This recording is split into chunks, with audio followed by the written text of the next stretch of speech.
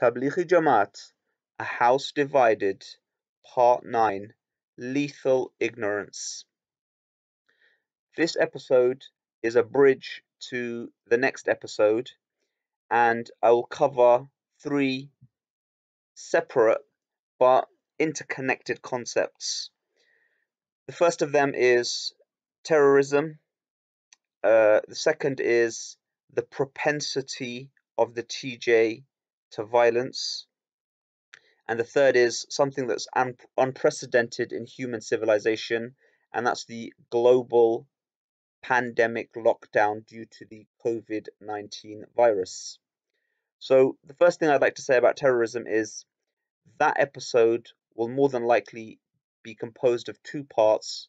In the first of them, I will define, or more specifically, describe how it's very difficult to define exactly what terrorism is. Then I will discuss what Zacharias Peter states about the TJ and their relationship to terrorism. The second thing is the propensity that the TJ have for violence. And from this, I will mention the book by Muhammad Qasim Zaman that's already preceded.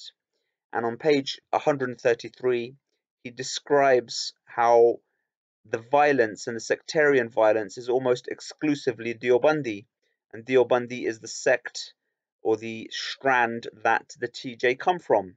He mentions on page 133. The ulama we have discussed in the foregoing, the high-ranking ones and the peripheral, are all Deobandi.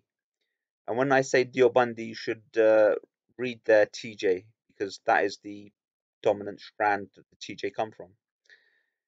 But are there further distinctions to be made within the ranks of the Deobandi ulama themselves, so far as sectarian radicalism is concerned?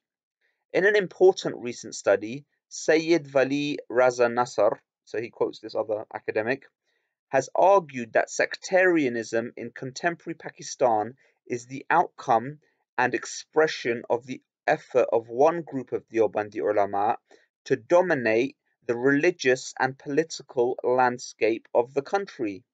And then he gives examples and he gives names as well. So these two academics, firstly Qasim Zaman and secondly Sayyid Wali Reza Nasr, are arguing that it's almost exclusively Deobandis in contemporary Pakistan that cause sectarian and religious violence. And well, the word he uses is radicalism, but he's talking about violence.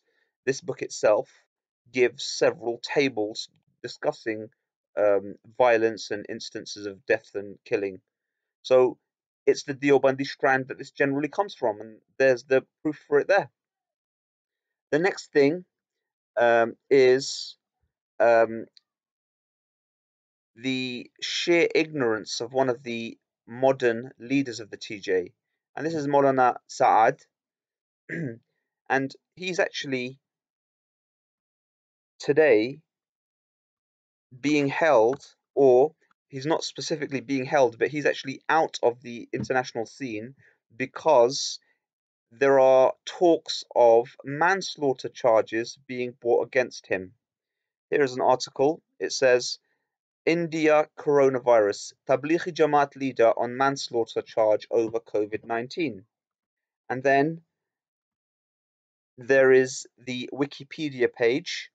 And the Wikipedia page, Wikipedia we know should be taken with a pinch of salt, but it states, a Tablighi Jamaat religious congregation that took place in Delhi's Nizamuddin Markaz Mosque, this is the one led by Maulana Saad, in early March 2020 was a coronavirus super spreader event. More than 4,000 confirmed cases and at least 27 deaths linked to the event reported across the country, and over 9,000 missionaries may have attended the congregation, and the majority of them being from the various states of India. The Minister of Minority Affairs, Mukhtar Abbas Naqvi urged people not to hold the entire Muslim community for one group's crime.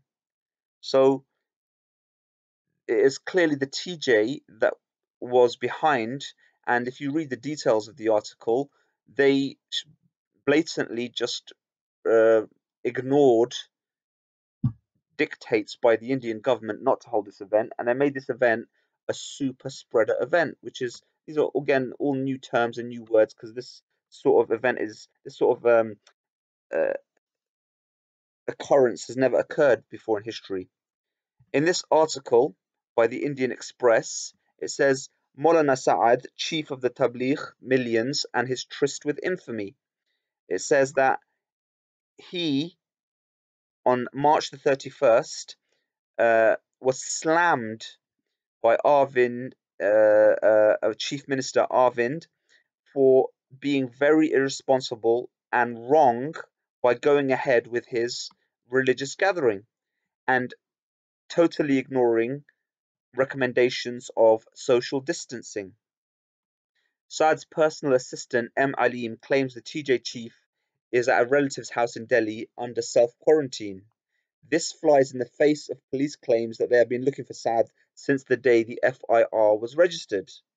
So there's quite a lot of trouble stirring simply because of the ignorance of the heads of the TJ, specifically Maulana Saad. So the three things that I wanted to talk about to open this was, number one, terrorism, number two, violence, and number three, in this case, medical ignorance leading to the death of dozens and the infection of thousands. This is only something that could come about from people that are ignorant. They don't understand how the modern world works, and they are slow to react to current events. And then, upon being charged, or the attempt being made to bring them upon charges of manslaughter and the deaths and the infections of thousands, they simply put their heads in the sand.